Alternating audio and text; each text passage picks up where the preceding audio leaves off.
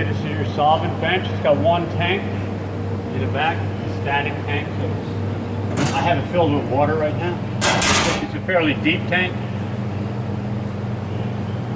And it does have a drain. It can be turned on over here. SST is the stainless steel tank. And that'll just open a valve. Let me shut that off for a second. Come to the back here, it's draining through the, what I'll do is I'll turn that on again. We have a solvent drain here. It's a cast iron pipe. See, watch, I'm going to turn the drain on, you'll see it drain. I don't have it hooked up, so I'm just going to turn it on for an instant. Okay, I shut it off. See, that's where the tank drains to.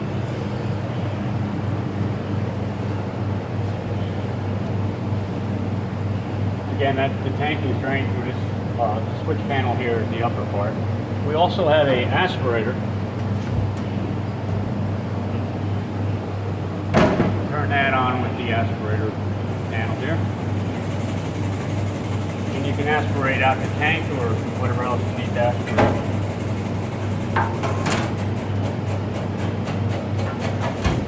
Again, let's go to the back and I'll show you what, and that's also drained through the same drain, which is your solvent drain. So both the solid state tank and the aspirator drain to the solvent drain. Shut that off. Okay, otherwise the tank is just static. We do have a timer up here. I'll just hit start on that. And it just times down. It has no other function. Once the 10 minutes is up, it'll give you an alarm. I can hit stop at that point, and that'll halt it. Start again to start it. Stop, reset. In order to program it, you need to hold the stop reset button and then hit the start. We're in setup mode. And that's our time there, 10 minutes. You can change your time down. Let's change it down to 1 minute.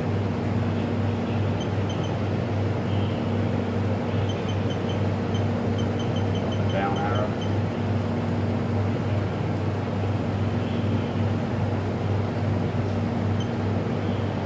That's your alarm. Go to alarm at 10. It'll count down.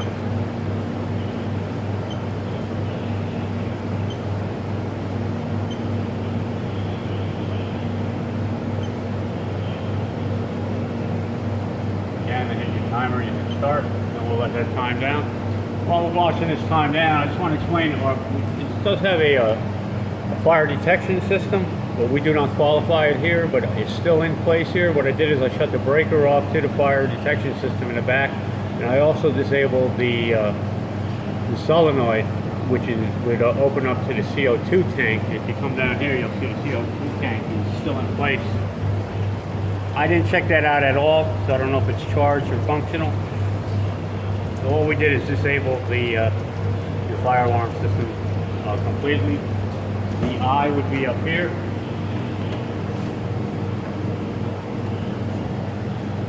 Box right here, and again you'll have to have a certified fire alarm technician come in and take a look at that.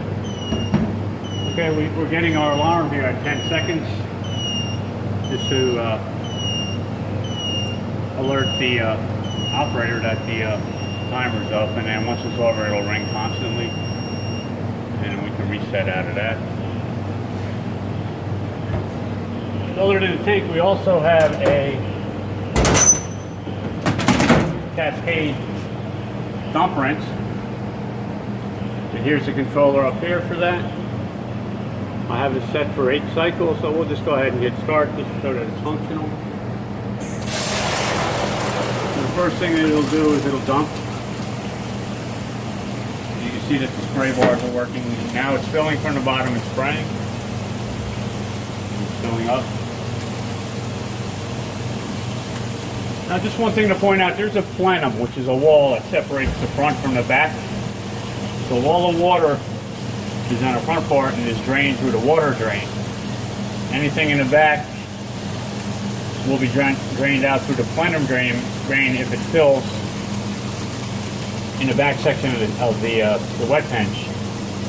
The other drain is the drain I showed you for this here, which is your stainless steel tank and aspirator drain. So you actually have 3 drains. We'll go around the back and take a look at that. We'll just let this fill up and dump one more time just to show this operational. And there it goes again. Normally you'd keep this closed. While we're here, I just want to show you there's a glove cleaner here, glove rinse. Just press down on that blue handle down at the bottom there. So if you need to clean your gloves, there's 2 spray bars on either side, you can see. Anyway, you have a air gun here, blow off the top, whatever, and you do have a DI water gun.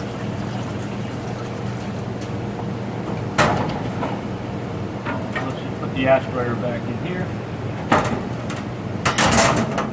We'll let the cascade dump here to finish. That more or less takes care of the actual functionality of this system here. Over to the left here, I'm going to show you that we do have our utilities clearly labeled. This is your DI water supply. You have a CDA's clean dry air, 60 psi. That's to operate some of the valves inside. And you do have N2 required at 40 psi. Now this head case, because of the solvent bench, is kept under positive pressure with the nitrogen. I'm going to show you that and talk about that in a little while. And that's just for safety reasons, so you have your positive pressure of nitrogen in there, so you won't have any sparks occurring. All right, finally, if we walk around the back here,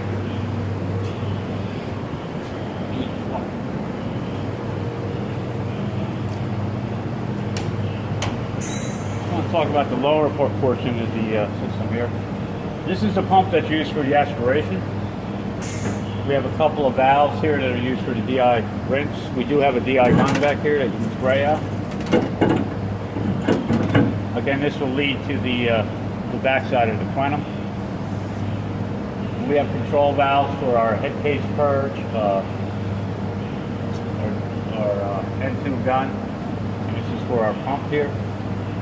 We have a couple of on-off valves here for your water flow. Our water also comes in here. Just looking down here at the drains, we'll talk about the drains again.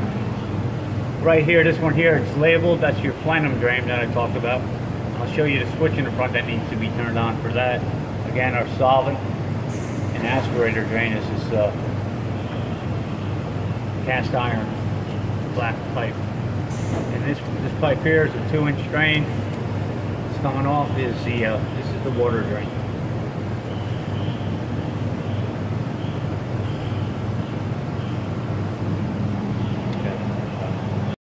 Okay, you can see here that our dump rinse has counted down. We're at the 3rd cycle right now.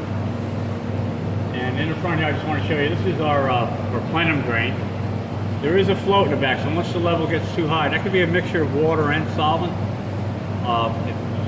In a back plenum.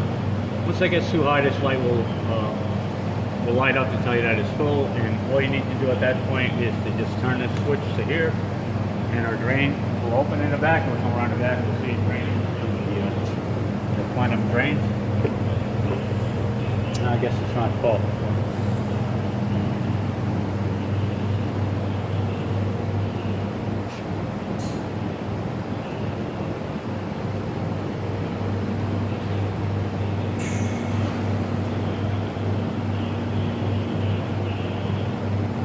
Okay, we'll take one more look at the head case inside here. But we'll let the we'll come back in a little while. We'll wait for the cascade to finish up. Okay, I added a little water to the back plenum just to show that that drain is functional. Talk about the EPO here. Let's shut the plenum drain off. Turn the system on and off. Of course, you just have the power off up here. That'll shut all the controllers down, except for this one. This one's a 24-volt controller, so it stays on because this controller is also 24 volts. It stays on.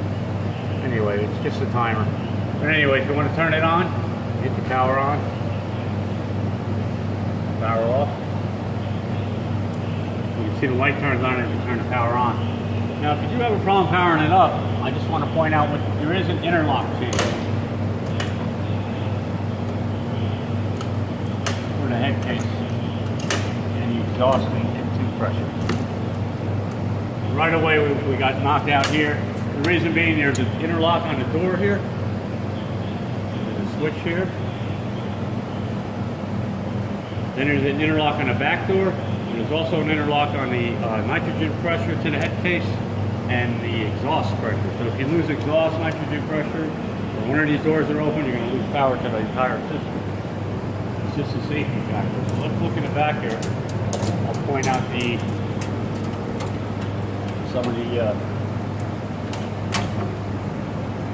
equipment that's here in the back.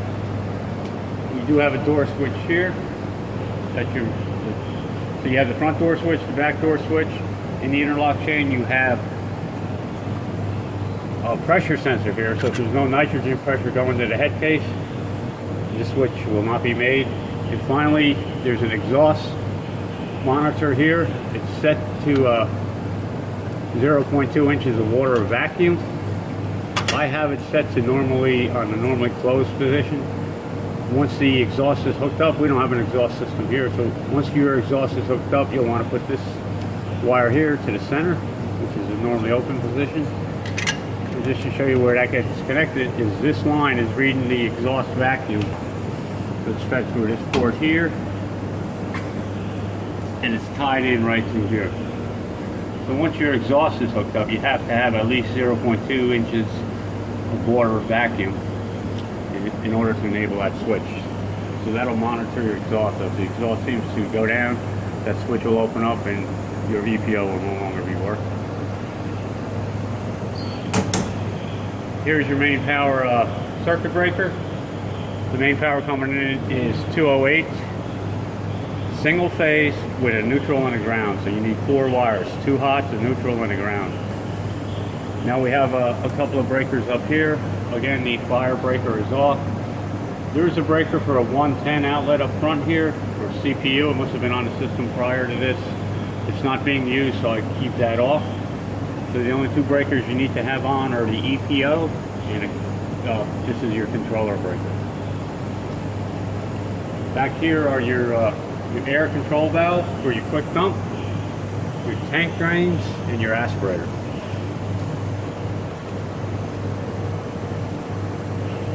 So that should cover about everything about the system. And again, it's a fairly simple system, but it does have some safety features involved here that need to be satisfied.